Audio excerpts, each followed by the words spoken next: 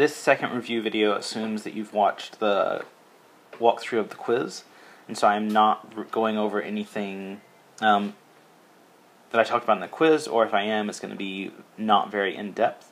So make sure you watch the quiz video before watching this one. Let's start with the double slit interference. So remember the double slit interference equation. All the stuff you need to know is up here on the screen.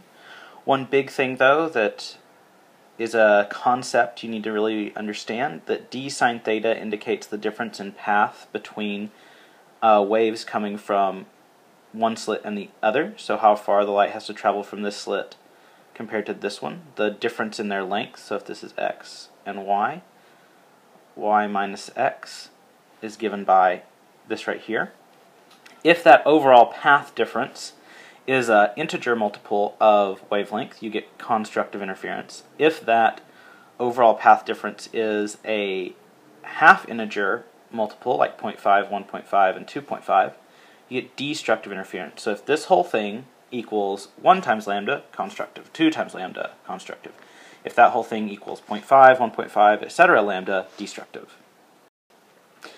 Although it is given to you on the table of helpful constants, it is just good to carry around in your head that the speed of light is 3 times 10 to the 8 meters per second. Light is a wave like any other, and it obeys the equation v equals lambda f. So if you know the v of the wave, you can find frequency given lambda or lambda given frequency.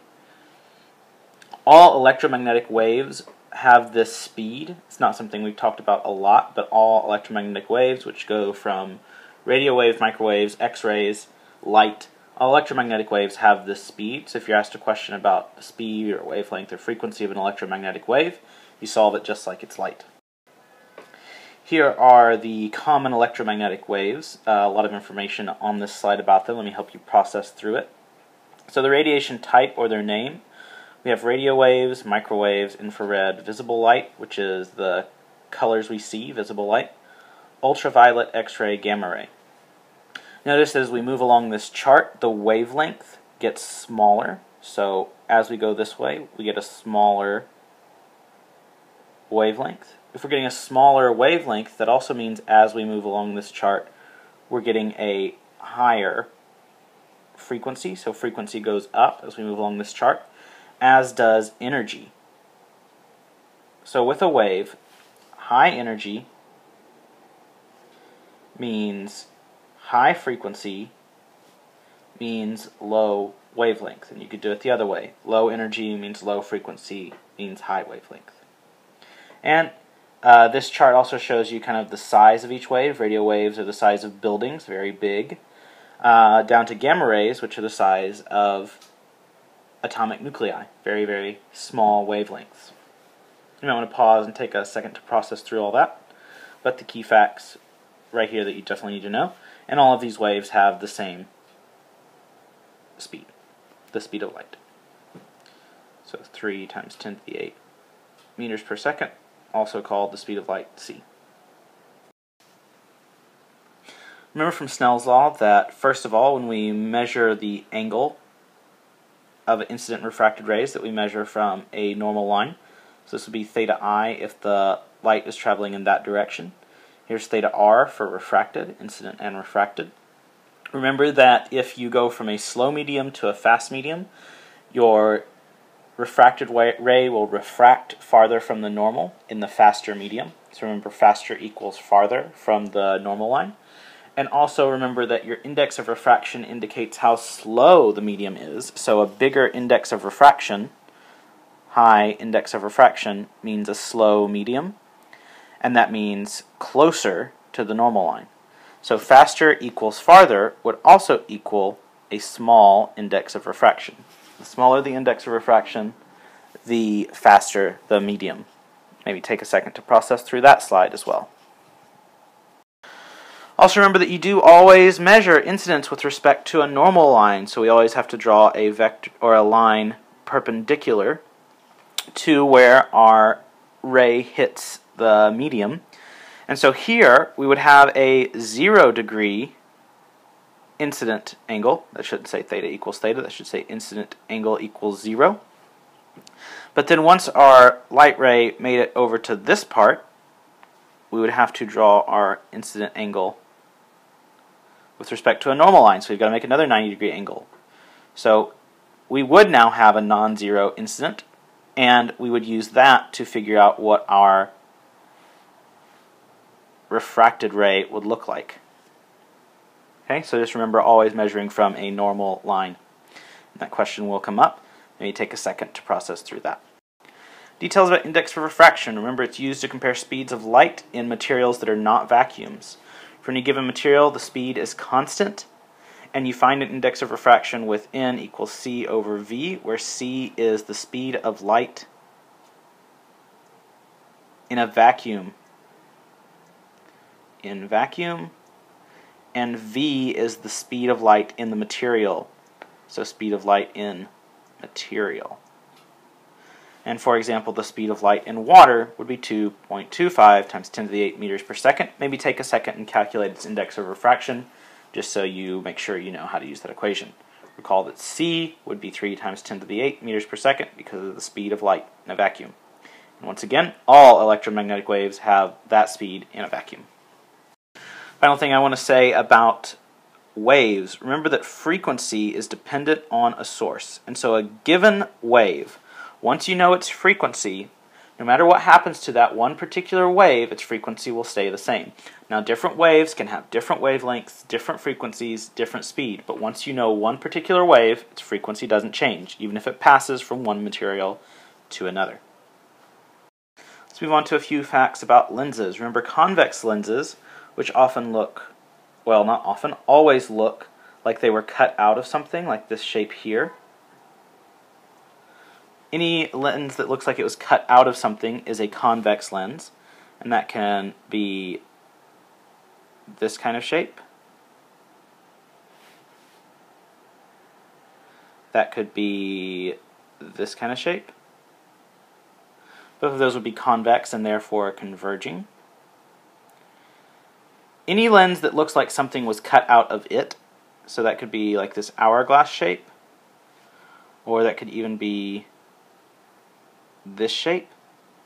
Any lens that looks like something was cut out of it is diverging, and it will spread out light rays. So notice that the converging lens up here focuses the light rays to a point. A diverging lens, if we sent light rays into it, would spread them out, meaning that the image would look like, if you followed the rule of tracing those back, the image would look like it's somewhere out here, somewhere back here, instead of somewhere up here like on the converging lens. Something that, if you haven't finished up the conclusion questions from this lab, like I told you you should, that you might not know yet, is there's a fun thing that happens if you block out half of this lens. So if we just covered up with our finger half of this lens, just covered it up so that no light was getting through, just blocked it, you might expect, like, oh, does that mean that we lose half the image? No, actually, it just means that we lose half the light rays, which does not mean we lose half the image. It just means that the image becomes half as bright. So if you block half of a lens, or even half of a converging mirror, you'll still get your image. It will just be half as bright. It's pretty cool. If you want to borrow some lab equipment and try it, you can. You're welcome to. But just know that if you cover up half a lens or half a converging mirror, your image will simply appear half as bright. You won't lose half the image. It will just be less bright. It's kind of cool because you're losing half the light, not half the information, because each of these light rays comes from your object and carries all that information, so you're just losing half the light. And therefore, covering up half the lens just makes it dimmer. You need to be familiar with the Bohr model of an atom, which says that electrons orbit in set energy levels around the nucleus. Doesn't necessarily mean set rings, but it does mean set energy levels. And that whenever the energy levels change, you either emit or absorb a photon. If you decrease in energy levels, you have to emit a photon. If you increase in energy levels, so if you were to go up, you would have to absorb a photon. A photon would have to come in and hit you. You may want to take a second and process that slide as well. We can find the energy of a photon using this equation. The energy of a photon is equal to Planck's constant times its frequency. Planck's constant would be given to you on your table of helpful constants. We can also then replace frequency with v over lambda, or in the case of light, the speed of light in a vacuum, over lambda and emerge with this equation. Hc is also given to you, but very easy to remember if you just keep track of 1240 eV nanometers. Hc is 1240 eV nanometers. You insert the lambda of the photon, you find the energy. Or you could find anything else by solving out that equation. It's helpful to know that this is HF because sometimes you might know the frequency, and instead of having to work backwards from here to get the frequency, you could just know E equals HF and Hc over lambda. You need to know both of those by heart for the multiple choice section, and also it'll make your free response a lot easier, not having to flip back and forth. Do recall that energies are limited to those transition levels, so I can only move between the set transitions. That shouldn't be called 0 at the bottom. Let's say negative 10 electron volts, negative 4 electron volts. I have to absorb exactly 6 electron volts to get from here to here. Remember, if you ever make it to 0, that state is called ionized, and the electron just flies off and says, "Woo, I'm free!" But the electron leaving is ionization energy, and so this particular atom, if we had an electron in a ground state, the ionization energy would be 10 electron volts, because that's what it would take to get it to 0. And we always set that 0 at the ionization state where the electron can leave. This is potential energy, so we can set 0 wherever we want. Now that means that all the energy levels inside the atom would be considered negative, and then all the outside would be positive. We don't learn about that. We just know that if we can get that electron to 0, it's ionized, it gets to leave the atom. Decay is the most recent thing we did. You need to be able to answer a question like this. Let me correct real fast some of this symbolism, since the iPad doesn't like this formatting. 92, and then this would be 207 PB82. Remember, some people will also write it 207 PB82. It's the top and bottom part that matter. You have atomic mass, which is protons plus neutrons, and atomic number, which is just the number of protons. Take a second and try this question. I'm not going to walk back through what all the types of particles are. We did that so recently, you should remember it. So take a second, answer this question, come back, and I'll just give you the answer. Not going to walk you through it. And then ask somebody if you need help. Okay, hopefully you pause the video. If not, do it now. And here's the correct response. If you need help, ask for help. Do you recall that beta particles are the only thing allowed to change protons only? So a beta particle, if your protons are the only thing that change, you know beta particles were involved. Rutherford was the first person to artificially transmit one element into another, nitrogen to oxygen. I showed you this question on Friday. Try this, see if you can remember what the answer is. When you come back, I'll give you the answer. And remember, here is the answer. That was one that did trick people a little bit, because they're like, oh, I didn't know you could just choose proton. But the only thing that can change a atomic mass and atomic number by 1 at the same time is a proton. And so if you're missing one atomic mass and one atomic number at the same time, something probably happened with a proton in there. Remember that proton could be changed into energy, in which case you would use E equals mc squared to solve for the amount of energy left over by that proton.